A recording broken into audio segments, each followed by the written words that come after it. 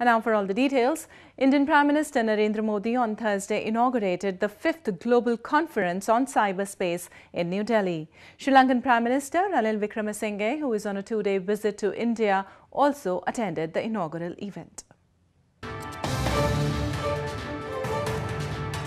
Indian Prime Minister Narendra Modi on Thursday said that a trinity of government's Jan Dhan or People's Wealth bank accounts, biometric identity card program and mobile phones had helped reduce corruption and brought transparency in the country.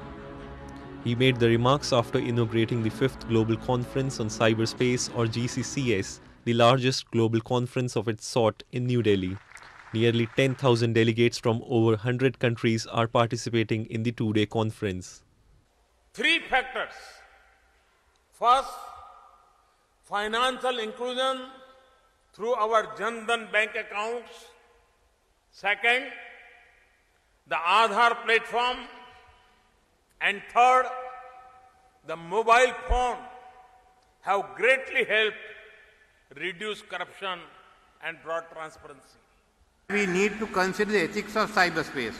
For instance, we need to strike a balance between individual freedom and the free flow of information and data. And the way I see it, good governance in cyberspace will play a pivotal role in striking this balance. According to Visual Networking Index Complete forecast by global networking giant Cisco, the number of internet users in India is expected to grow from 373 million in 2016 to 829 million in 2021.